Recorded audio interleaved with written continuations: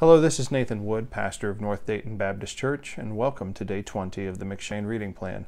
Very glad you could join us today. If you're joining us for the first time, jump in right where we are. If you want to catch up, it's well worth your time, but I would like to invite you to be in the same place as everybody else in our scripture reading, because much like people read books or watch movies or TV shows at the same time, or they might catch up later, but watching the current episode or the current episode of the series of films or watching the same ball games often consumes our conversation, and it's all right to talk about the most recent ball game or TV show. I would say some TV shows are most certainly better than others, as are movies, but nonetheless, how much more of value and of blessing to our souls and our hearts and our minds is being in the same page of the Word of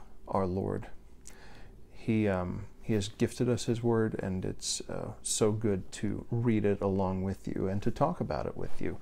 I hope these videos have been a help and a comfort to you, and maybe you've learned something along with me. I've learned a lot through reading it last year, and I'm learning a lot reading it this year. The Bible is thousands of years old, and it holds such deep worth because it is the living Word of God, and it's never been exhausted yet.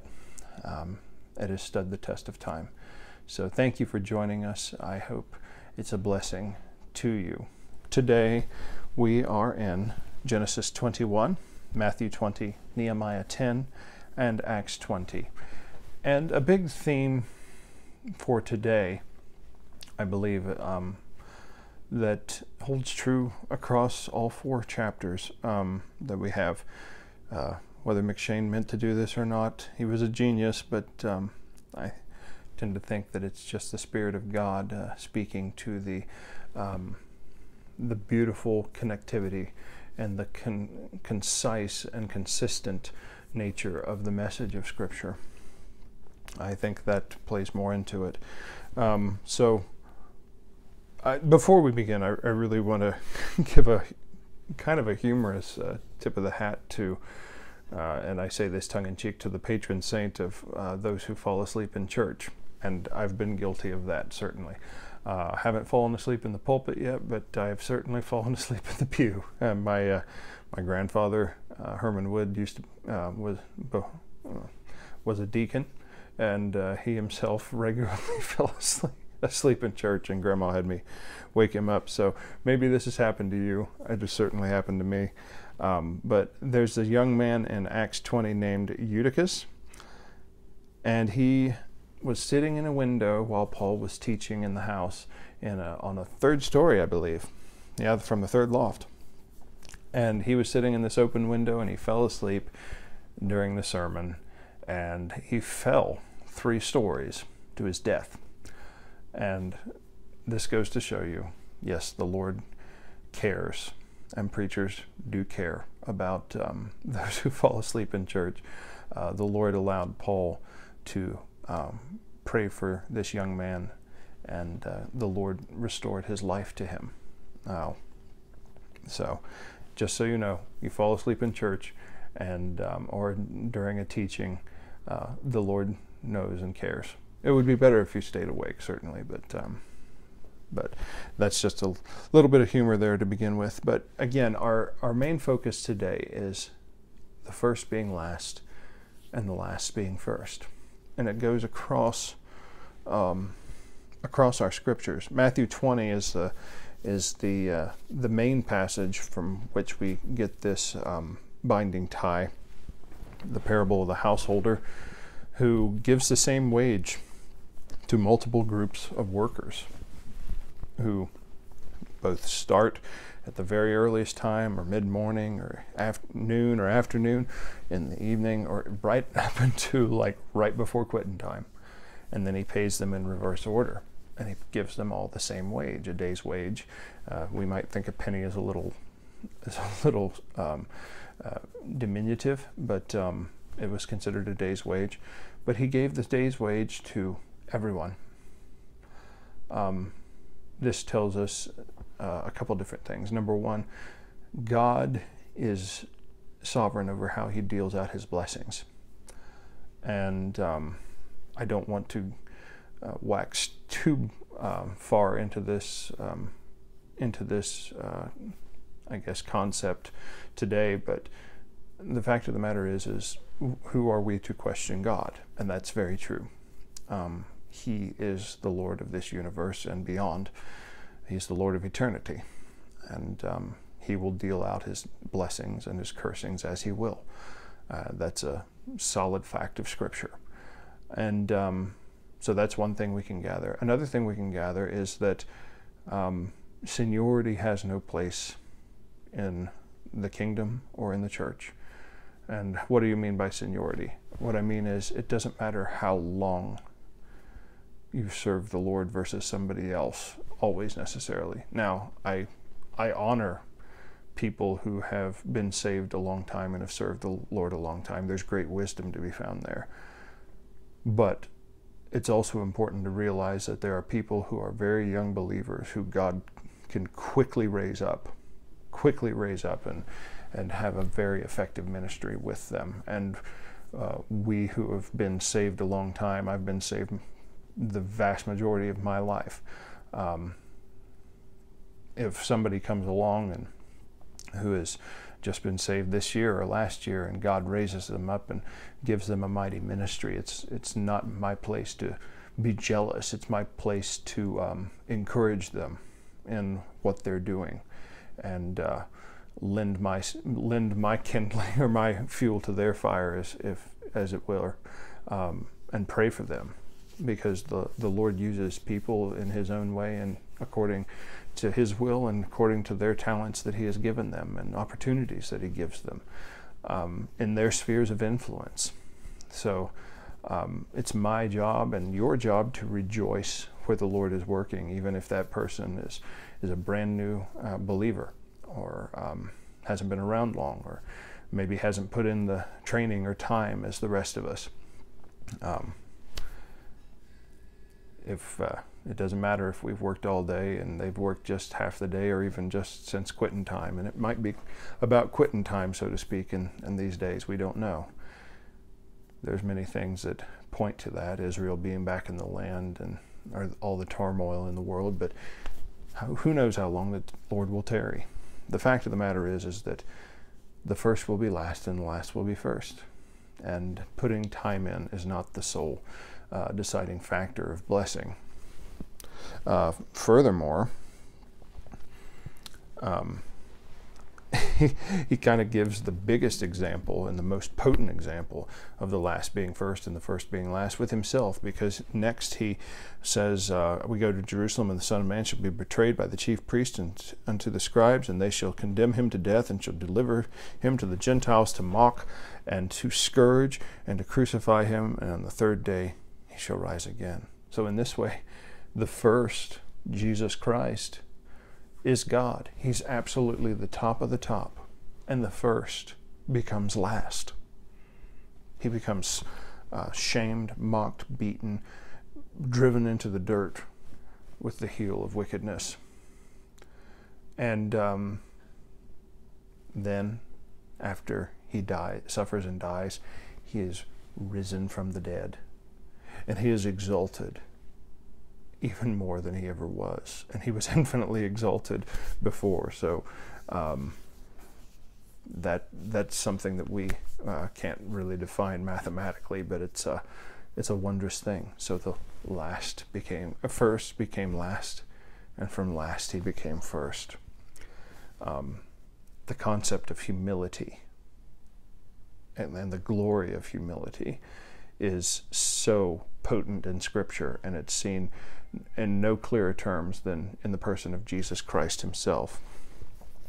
And interestingly enough, James and John, the sons of thunder, their mom comes up and after this and requests that James and John become his right and left hand man when he sets up the kingdom on the earth, which wasn't going to happen right then. And he basically tells her, you're going to have to be, if you anyone who wants to sit on my right and left hand is going to have to endure. It's suggested that they are going to have to bear the same cross, and that's suffering for his sake, in whatever capacity comes down the pike, whether it's physical suffering, emotional, or academic suffering, social suffering, what have you, suffering for the sake of Christ and his gospel and his kingdom. So again, if you want to be first, you got to be last. And those who are seeking solely to be first by their own ambition. And I will say this, I think that there are people who may arrogantly seek self-promotion that God can use, because the word doesn't return void.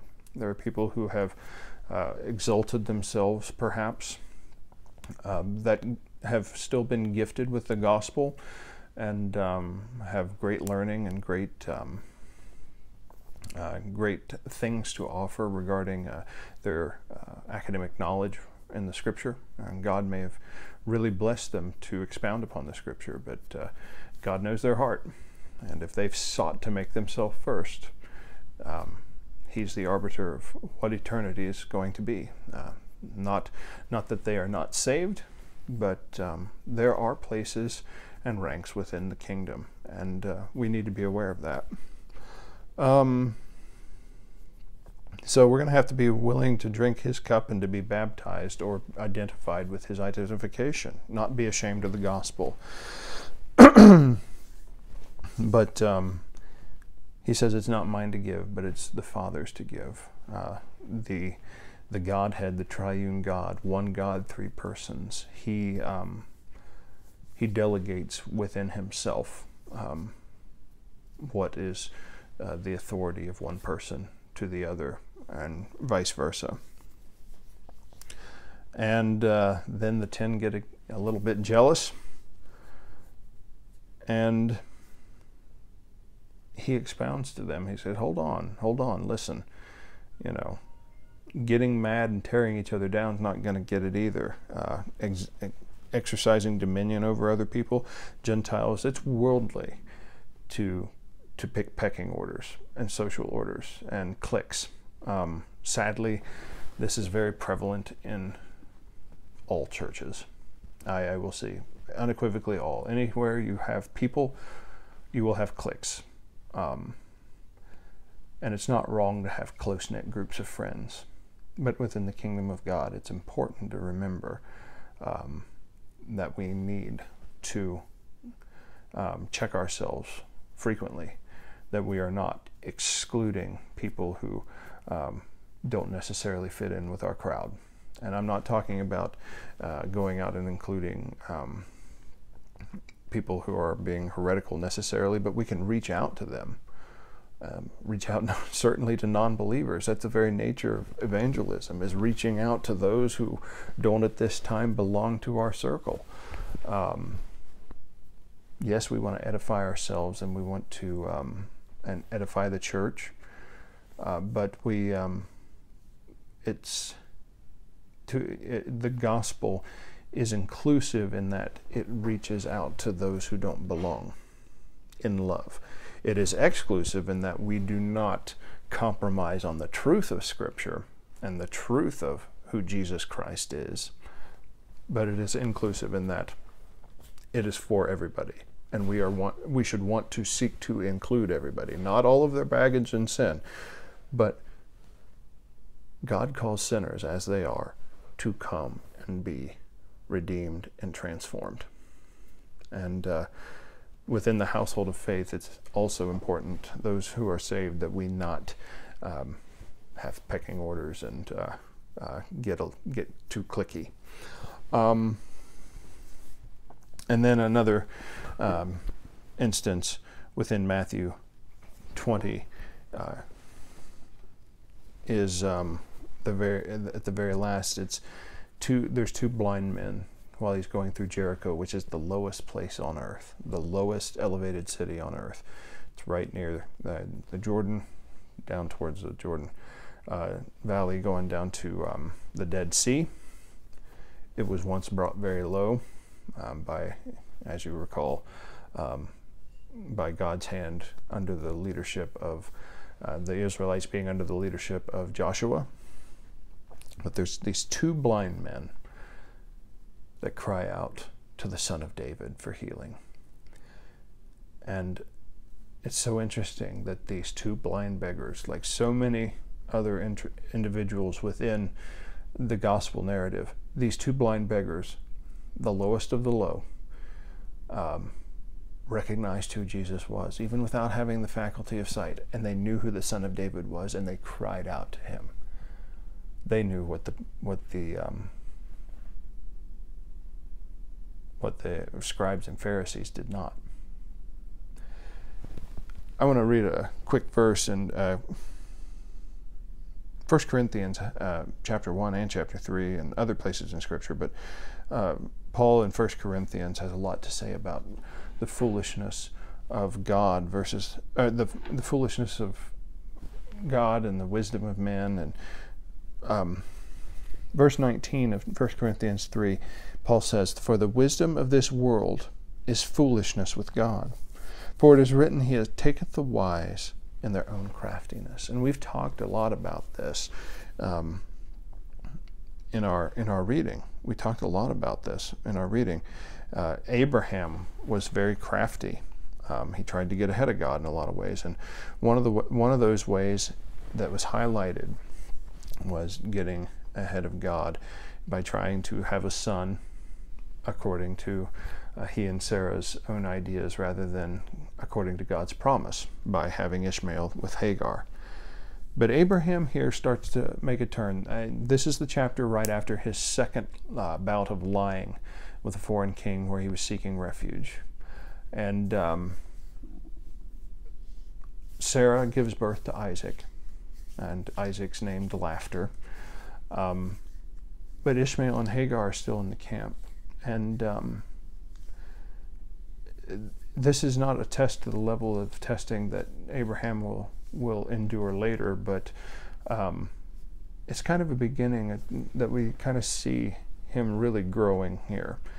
And when I first read Genesis 21 this week, I really I was kind of taken aback at the beginning, because I'm like, this is terrible.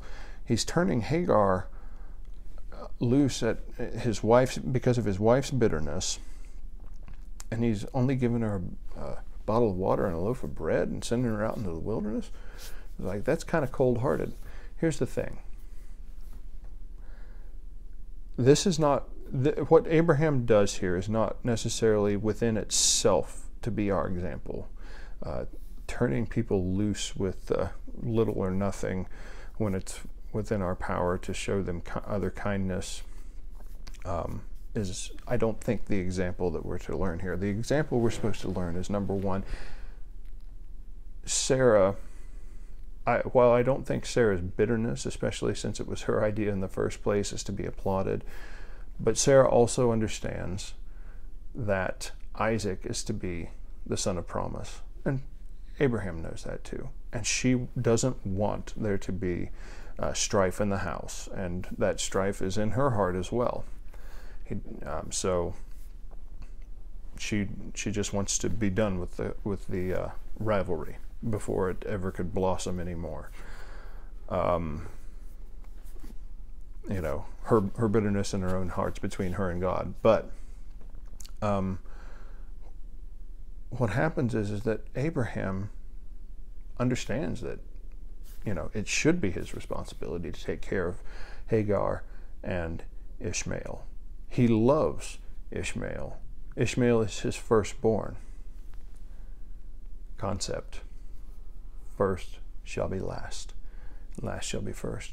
This happens throughout Scripture, and Ishmael is not the first time it happens, and it's not the last time that it happens. It starts with the fall. The first humans fall into sin. The first become last. Cain is the firstborn, and he becomes subservient to Seth, the last.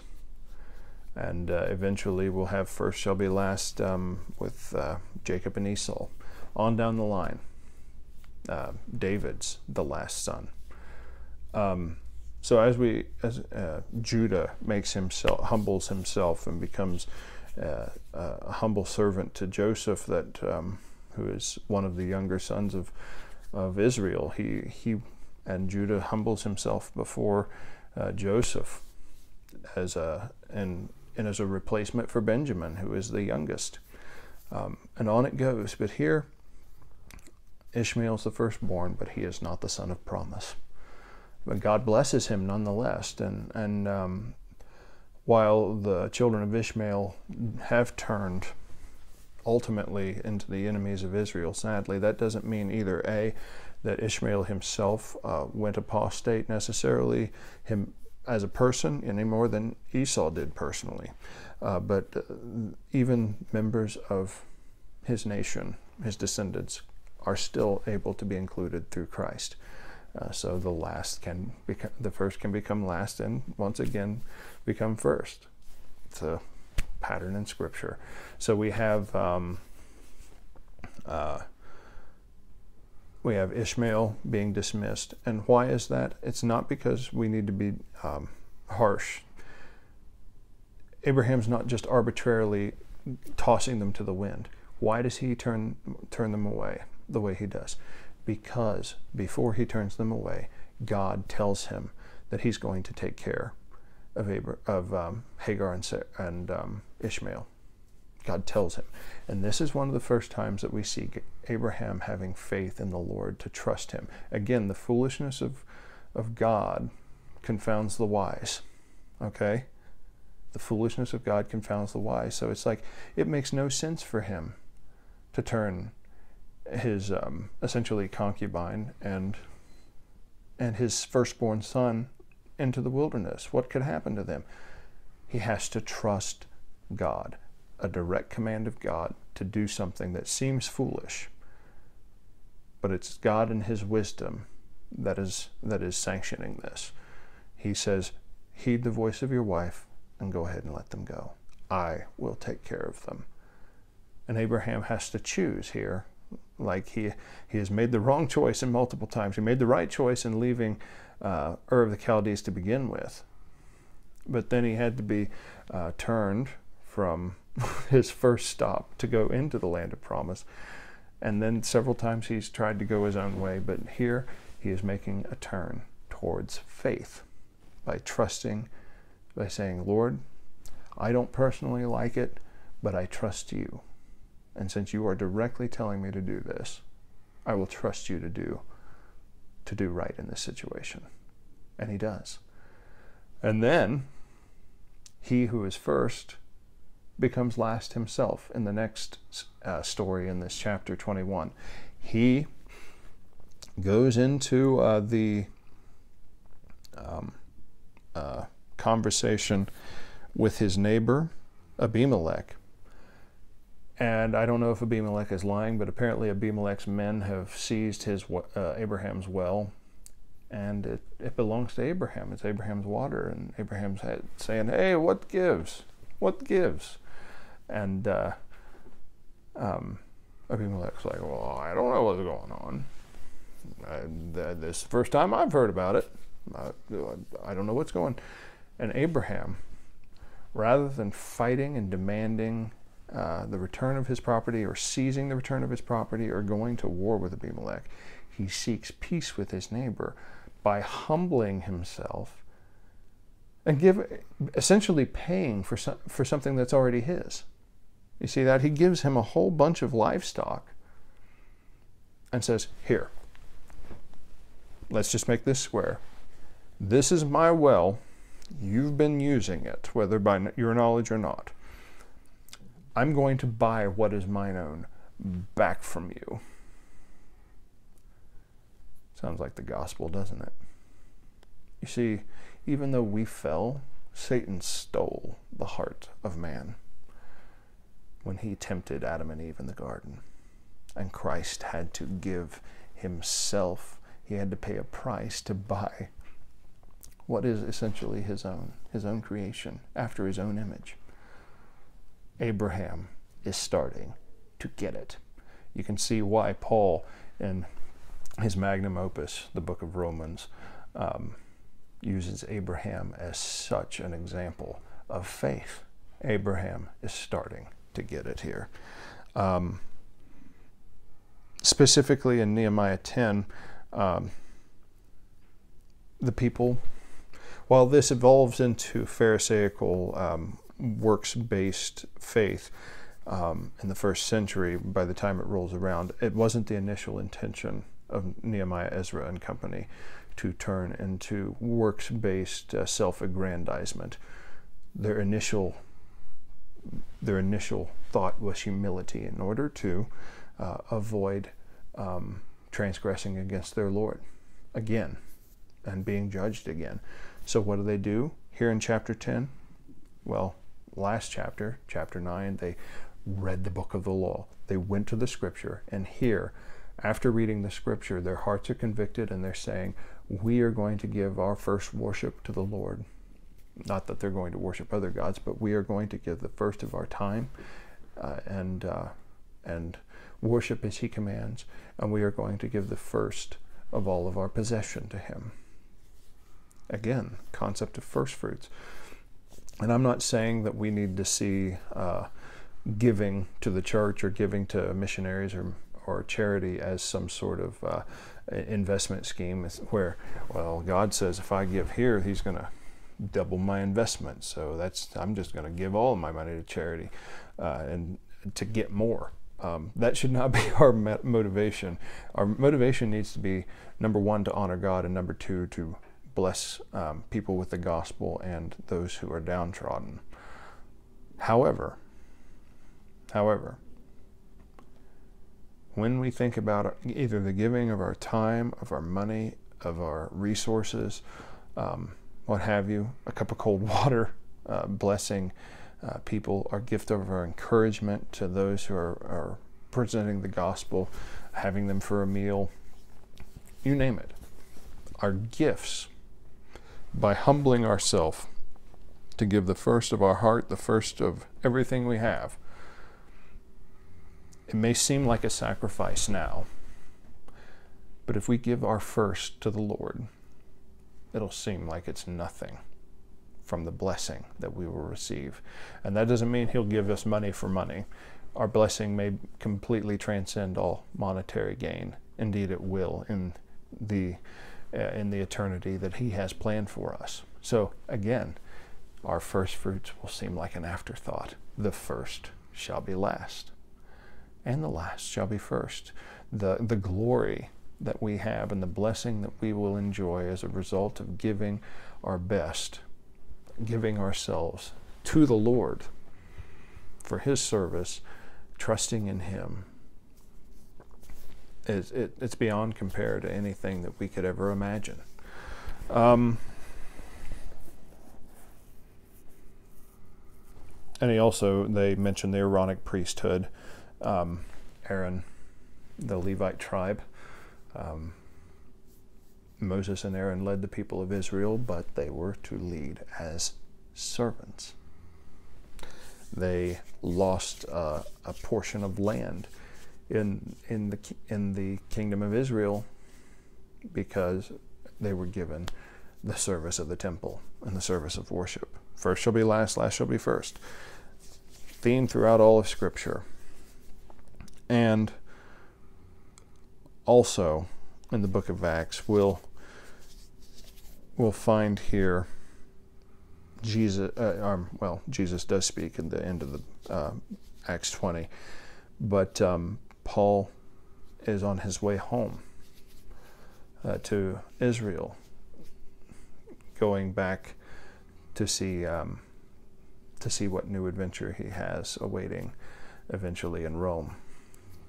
And he's on his way back to Jerusalem, and he stops at Miletus, and he calls the Ephesian elders of the church of Ephesus to meet him in Miletus. Now, most recently in Ephesus, he just got barked down by a mob who was screaming at him for 2 hours, great as Diana of the Ephesians. And Paul Paul doesn't want to go through that again, I guess, but he calls the Ephesian elders and blesses them and says, "You'll not see me anymore after this in Miletus." And as he's there in Miletus, he blesses them, he communes with them, and they have a very bittersweet parting. But it's something that he says here. He quotes the Lord Jesus in verse 35. He says, "It's more blessed to give than it is to receive." First, last, last, first. It doesn't seem in the wisdom of the world, or it seems foolish that giving is better than receiving. You would think that getting something would add to your blessing, but indeed it's more blessed to give than it is to receive. That's an extremely Christian, Christ-centered ethic. And furthermore, even with Ephesus, first, last, last, first, Ephesus was established as a mighty church in the first century. We certainly know that it not only went under the tutelage of the Apostle Paul, it was also the church of Ephesus was eventually pastored by none other than the Apostle John himself. And what happens is that, as John is told by Jesus, if they don't come back to their first love, that Ephesus church will have their candlestick removed. And guess what? Ephesus is a ruin today. You can walk the streets of Ephesus, and there's the library's facade is built back up, but it's a ruin. First, last, last, first. Let's be sure, especially if we have successful ministries, especially if we experience great gain for the kingdom, or even great prosperity in our own life and family. Let's be sure that we humble ourselves before the Lord and give up our best to the Master.